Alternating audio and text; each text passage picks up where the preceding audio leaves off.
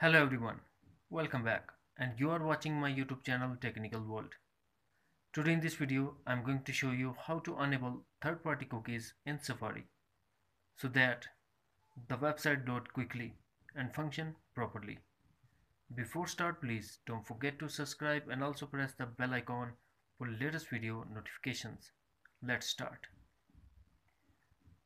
To enable third-party cookies in Safari, first we have to go to Settings. Scroll down, find and tap on Safari. Scroll down under Privacy and Security. We have to disable Block All Cookies. That's it. Friends, if you found this video helpful, then please like and share as well. Thanks for watching. Take care. Bye bye.